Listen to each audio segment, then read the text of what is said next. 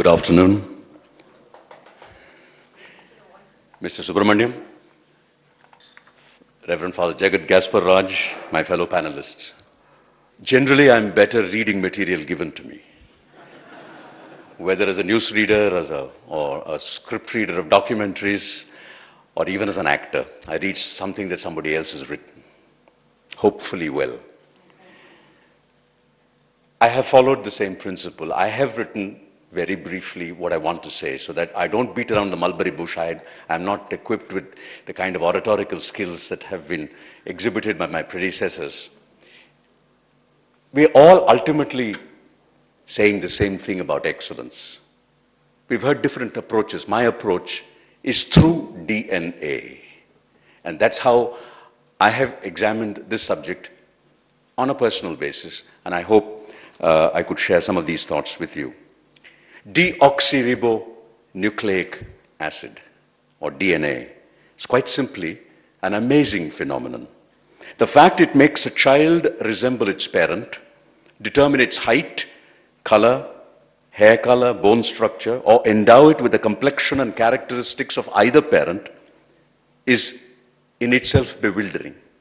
But when it goes further to predicate the artistic potential or scientific temper of progeny, it is nothing short of miraculous. What makes it strange is that more often than not, it skips a generation. And weirder still when we come across someone with a talent so rare that none among his or her ancestors in the recorded past has exhibited it. Examples are at plenty if you look around, but it is not my purpose to pepper you with illustrations. I'm sure you have discovered them yourselves and know what I'm talking about. So where is all this leading? What has any of this to do with individual excellence? What indeed is the connection between DNA and excellence? I believe that it's specifically your DNA that differentiates you from others, what drives you forward, what motivates you to express yourself. In short, what makes you the individual you are. If you are to rise above the marsh gas of mediocrity and soar into the ozone of opportunity, you must seek to recognize and submit to that flashpoint in your DNA which motivates you to establish your indelible imprint as a person. Like Robert Browning's scholar gypsy who wandered around waiting for the spark from heaven to fall, we must always be alive to that genius within us, hidden in our DNA, that renders us instantly unique. Remember, the word genius comes from the word gene. We must find the passion, and passion, ladies and gentlemen, is the operative word in my thought process. We must find the passion that leads us to discover ourselves and be what we can and should be, rather than what we routinely turn out to be. Excellence, in my opinion, is a perceived quality. It is what others see in you. If you remain satisfied being merely what your parents determine for you, or what your peers are, you deny yourself the opportunity of igniting the fire within you that perhaps burns for a different cause. Awaken your passion. Unlock the doors that resist change.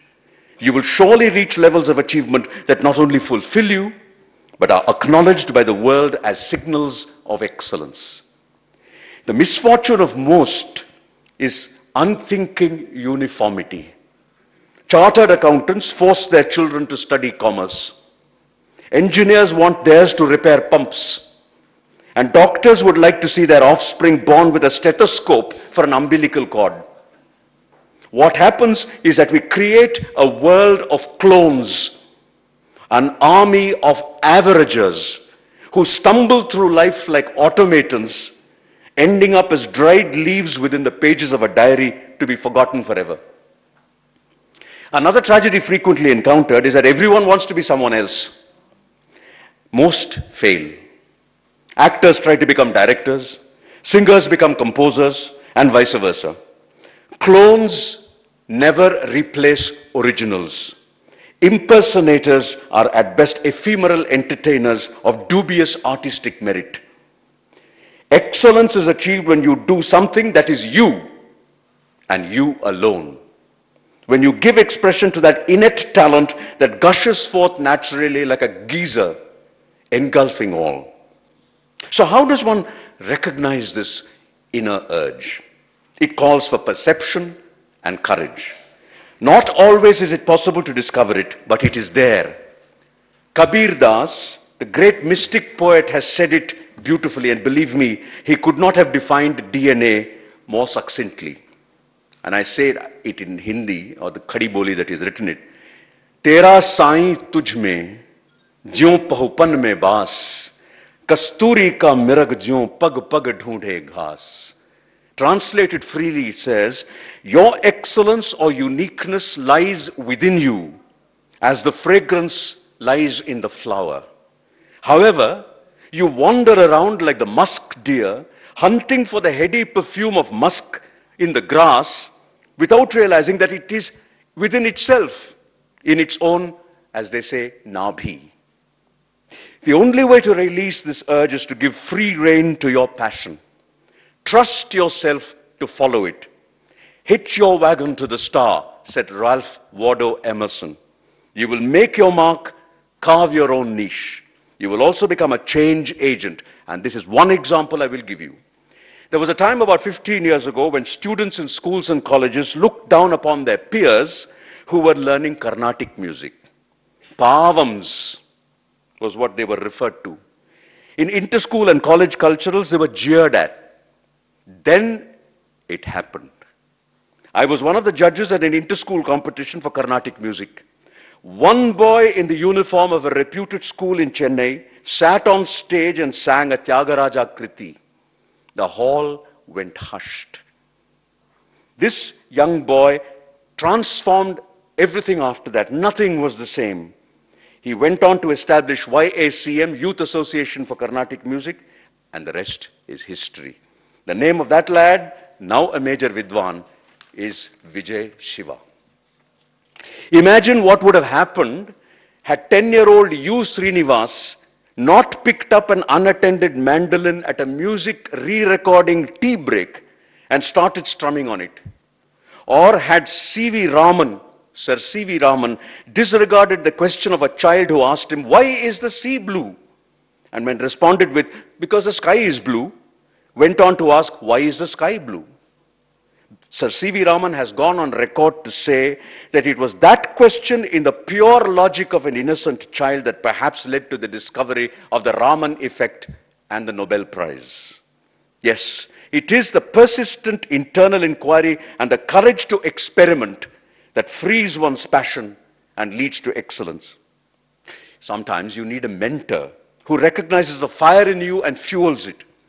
At the cost of self-indulgence, allow me to give you my own example. My entire schooling was at a Jesuit institution in Calcutta. Most of my teachers were priests from Europe and Ireland. Pretty early in school, I found that I was being singled out by one Belgian priest to read out student speeches of welcome and thanksgiving at virtually all school functions. In fact, the speeches were even written by the priest, who would then make me rehearse them over and over again. I recall being more than mildly annoyed at this, because I would much rather have sat with my friends in the auditorium than being alone on stage. I know today that what that marvelously intuitive Belgian priest did for me in school, in the role of a self-appointed mentor, is what my profession is today. Voice work. At a time when I had no inkling of it myself, he recognized in me the passion for the spoken word.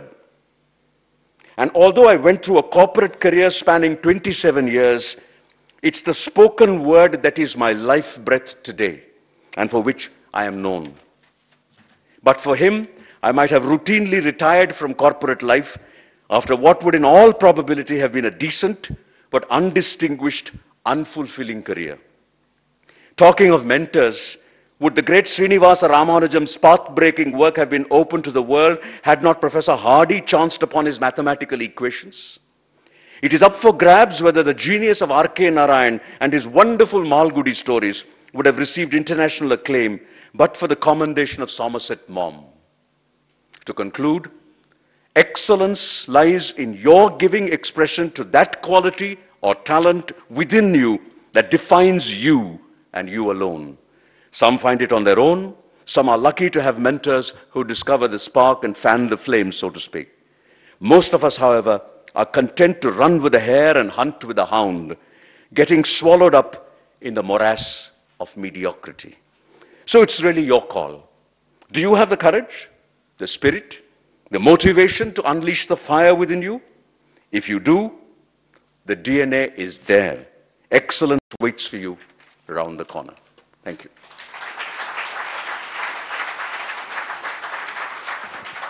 I think that was really fantastic. I could well see that what a prepared presentation it was.